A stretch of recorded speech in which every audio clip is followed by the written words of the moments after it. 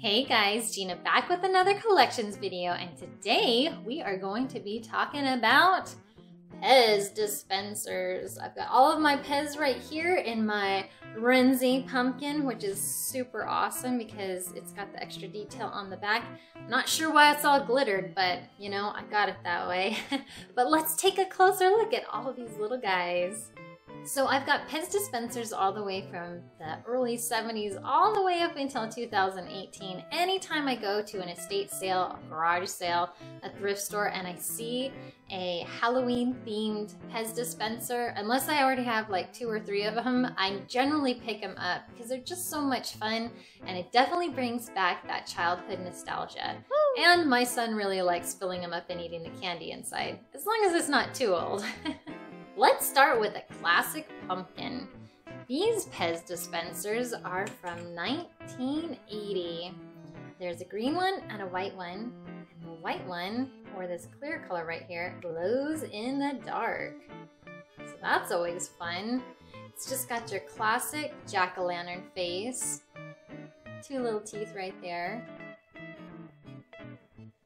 Tell on the back. The date. This one, this is the same, just a different color.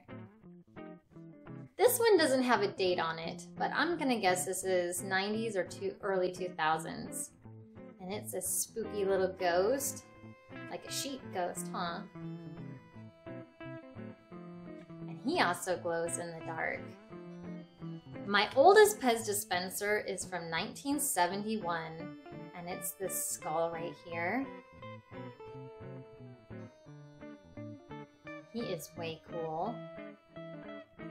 It's always fun and exciting when you get something like this from back in the day, because I was so hard on some of my toys as a kid, and my PEZ dispensers, they never lasted. I probably broke them from playing with them, like going like that too much, or stepped on them, or you know, left out in the yard or something. But this one is another one. It's a little bit different from this one. I think this one glows in the dark. This one does not. But this one does not have a date on it. So this was probably a re-release of the classic one from '71. Then we have 2 witches. This one is an older witch. She's got a beautiful green face. Classic witch hat. Red little legs. And then we have this one. She glows in the dark. She's from 2003. You can see she got a little update.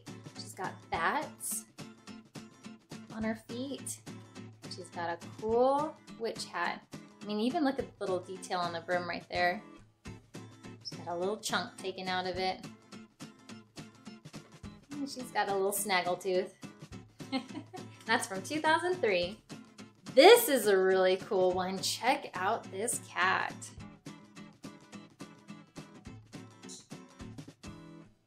I love his collar with the little pumpkin on it.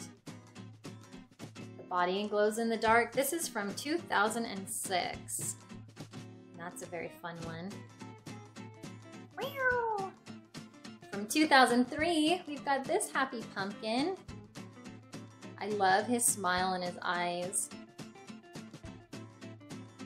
And he glows in the dark as well.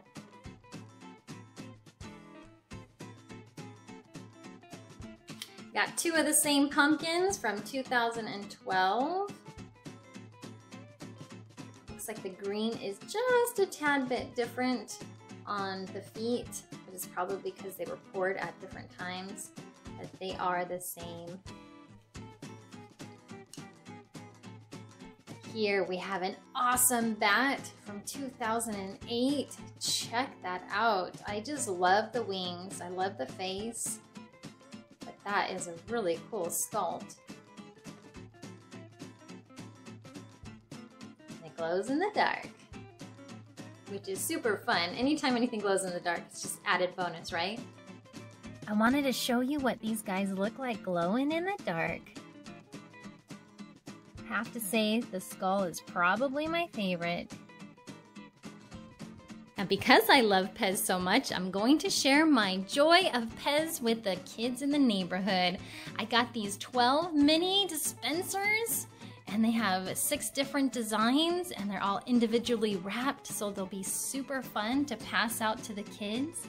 There's a pumpkin, a spider in a spooky web, a friendly ghost, a cute cat, a witch owl, and some bats. And of course, each one comes with yummy flavored PEZ. You got orange, lemon, grape, and cherry. I think the kids are really gonna enjoy that this year. And of course, I may have to keep a couple to add to my collection too. And last, we have Jack Skellington. This was super fun. A friend gave this to my son. They went to a Funko Pop pop-up gallery, and they had a bunch of different characters, and this is one from a Funko Pop in 2018. There are some super old classic monster PEZ dispensers that I would love to get my hands on someday. I'll keep digging throughout those toy boxes and toy bins at yard sales and estate sales to see if I can ever find one. If you haven't seen them, you should definitely get online and check them out. They are so cool. Also, I know there's a bunch that I'm missing, so I'm gonna keep checking the sales and thrift stores for those.